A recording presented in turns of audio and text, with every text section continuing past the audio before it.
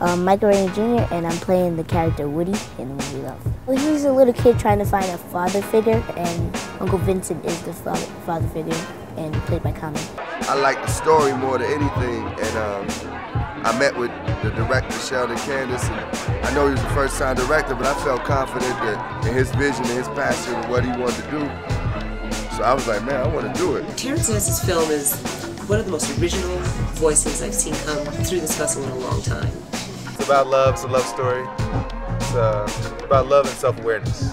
6 kinds of animation, humor, film within a film. It's so smart. It's a thing of beauty. The programmers felt like that it represented something new in terms of form and how movies are made.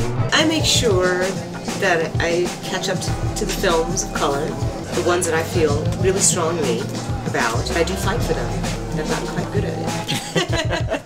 The movie is Middle of Nowhere, directed by the very talented and rising star director Ava DuVernay. No, it's a complex love story. It's about a woman who loses her husband to incarceration, how she maintains the marriage from beyond bars.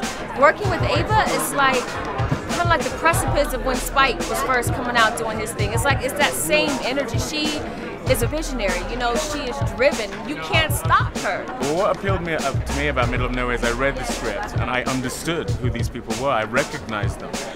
Even though it's set in South Central LA, these are people I could identify with. I wanted to make a film, and I just wanted to do something that was honest from the perspective of a rapper. The key to the movie was I wanted to talk to people I had relationships with, so it would be a conversation, not an interview. After it screened, and the way that people responded to it, I'm on top of the world right now. I'm so happy about it because I know this is an important film for rap. The great novelist, James McBride, and I got together, so we want to tell the story. The movie's about a minister whose 12-year-old son, grandson, comes to stay with him for the first time. I play a bishop who does have issues, but you don't realize it. I was so truly honored because I'm such a Spike Lee fan, and so when he asked me to do it, I was just, you know, I felt so honored. It's like being a part of history. When you have an opportunity to work with an icon like Spike Lee, you do it. No matter what color you are, no matter where you're from, if you're an artist, you appreciate the craft, then you want to work with Spike Lee. On set, it was just really fun, but not overwhelming. We just took our time and ran things over until we got what he wanted to see.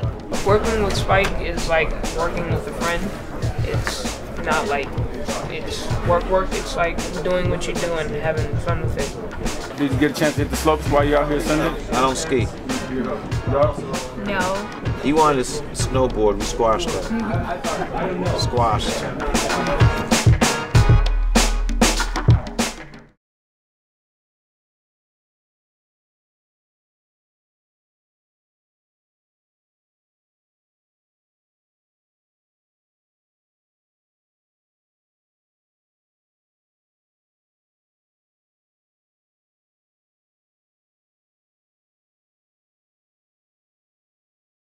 I've been wanting to work with him for 25 years, man.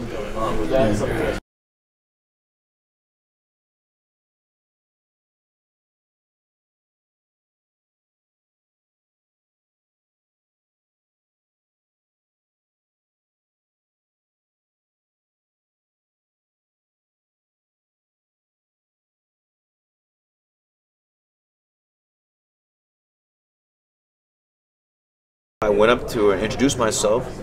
I said, I just did this film Red Hook Summer. Do you have any songs? So she just started sending me songs. I've got a lot of up-tempo music, which is not in the film, that is more like the funk-driven. And then there's a side of me that's very soul-driven, and the ballads are more what's in Red Hook Summer.